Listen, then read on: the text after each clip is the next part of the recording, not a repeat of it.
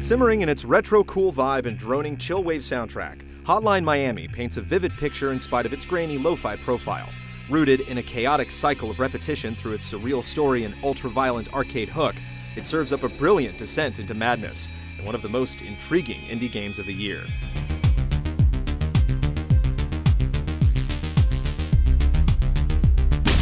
Taking the shape of a top-down puzzle stealth shooter, Hotline Miami tackles a lot of elements, but the goal is as straightforward as they come: crush, kill, and maim. Encounters erupt as an instantaneous exchange of blood and bullets, thriving on a brutal pace that very often goes both ways. It doesn't take much to eat dirt. You'll find yourself retracing your footsteps more than a few times before nailing down a clean run.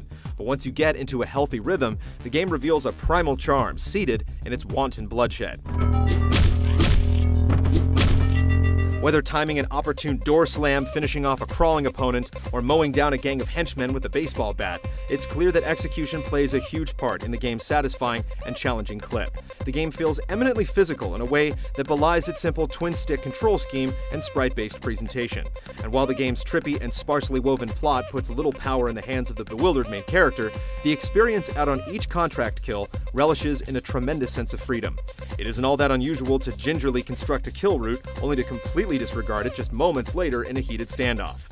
Factors like gunfire noise add some critical considerations to maneuver, and very often the game takes the opportunity to change up the script in interesting and unpredictable ways. There's a deliberate construction to Hotline Miami's design, which often gives way to a healthy allowance for chaos too. For all the careful planning that might go into a stick-up, it all usually comes down to clutching out impromptu, split-second shootouts. Sometimes these quirks manifest as incompetent AI behavior or exploitative gameplay, but for the most part, it all congeals in a remarkably tense and satisfying experience, with depth to go with its style.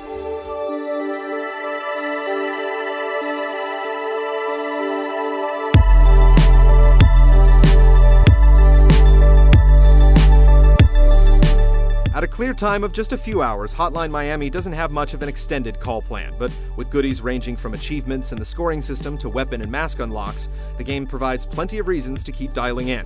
Just like the music that inspired it, Hotline Miami pulses with a catchy simplicity that gets under your skin.